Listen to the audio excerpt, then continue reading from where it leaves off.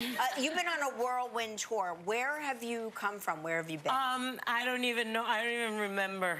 I don't think I've ever done anything like this. It's been 3 weeks. Well, no, it hasn't been 3 weeks. It's a tour of 3 weeks. I've been in Madrid, London, New York. I still have Colombia, and I still have Miami to go. Oh boy!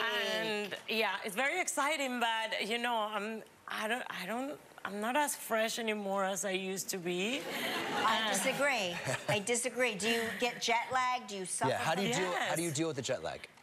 Horrible. I just suffer. I mean, what do I try to drink water, and I try to take vitamins, and I try to sleep. I mean, and I have to take a sleeping thing here and there to try to get used to it. There you are. I mean, sleeping. it's not. Yeah, we're sleep. She was sleeping. I wasn't.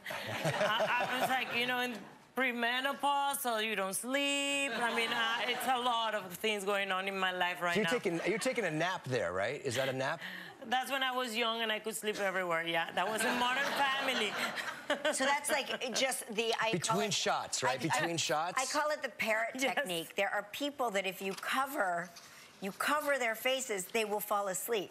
But like I do that. Yeah. If I put that mask on, I can fall asleep. If not, it's like a nightmare.